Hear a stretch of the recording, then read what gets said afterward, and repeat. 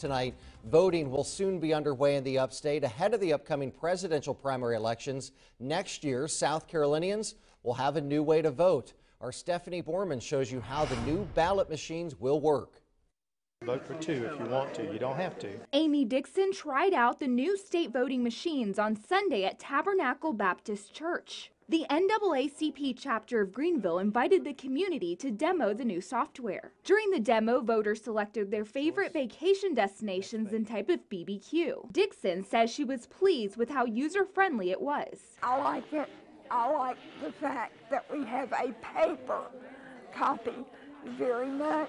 And she wasn't the only one. Is it easy to use? Yes, very easy. The biggest change, the new machines operate using a paper ballot. Voters will put those ballots into the new machines. After voters make their selection, the machine will print out the paper ballot. Voters then take the paper ballot, scan it, and formally submit their vote. According to the Greenville County Elections Commission, a verifiable paper trail is the one thing most voters have pushed for. So that they could look at who they voted for and have a chance to audit that against an electronic system. The Elections Commission plans to audit the system regularly. We will take these and we will random sample a number of precincts and go back and hand count and compare it against the machine, make sure they're doing what they're supposed to. Dixon tells 7 News that will eliminate all doubt about election fraud. A paper copy, we can go back to it.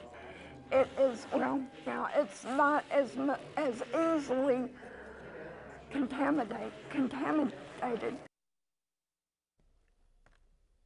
And that was our Stephanie Borman reporting. The Director of Elections says come November 5th, Greenville County voters will be using these machines to elect their next city leaders.